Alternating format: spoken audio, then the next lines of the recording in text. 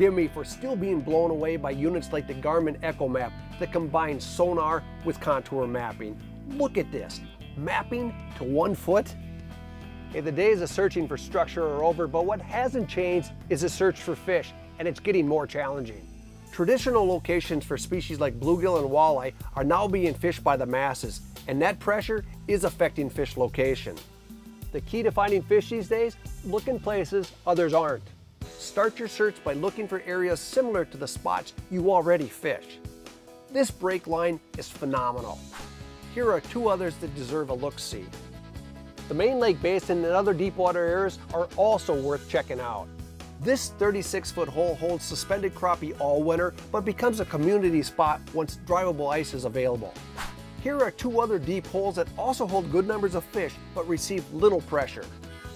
Drill lots of holes, but don't start fishing until you actually locate fish on your sonar. While basin fish do tend to move a lot, they stay in the same general areas year after year, so drop a few waypoints, it'll make your future searches easier. Stone Cold Fishing, hot techniques, products, and tips for hardwater hardcores.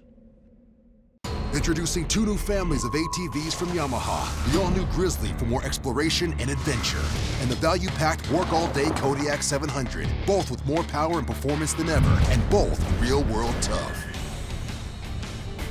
Sometimes you have to approach things differently. Fraybill side step, twin side doors, no more stepping over holes or gear. Vertical front wall, more headroom, more fishable space. Fraybill, trusted gear since 1938.